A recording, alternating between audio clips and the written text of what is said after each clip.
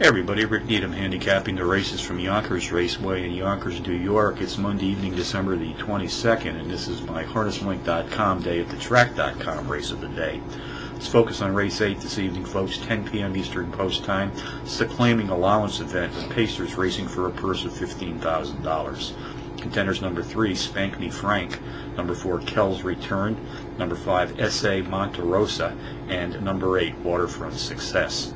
Number 3, Spank Me Frank, is both the speed and pace profile leader in this allowance field tonight. Takes a slight class drop, has produced power runs in 5 straight, including a power run win his last time out.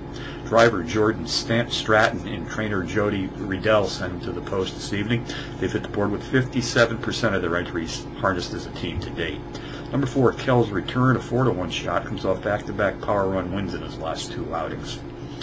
Race 8 summary, number 3, Spank Me Frank, tops my contenders list, which also includes number 4, Kells Return, number 5, S.A. Monterosa, and number 8, Waterfront Success. 3, 4, 5, 8 at the 8th tonight from Yonkers.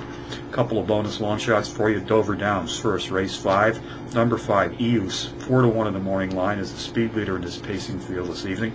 Race at Pompano Park in Florida today as well.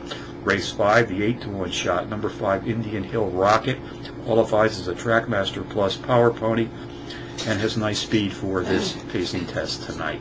So from Yonkers on Monday evening, Rick Needham for harnesslink.com and dayatthetrack.com, the latter website, of course, you can wager on these races, including the long shots, reminding you as always to please bet with your head, not over.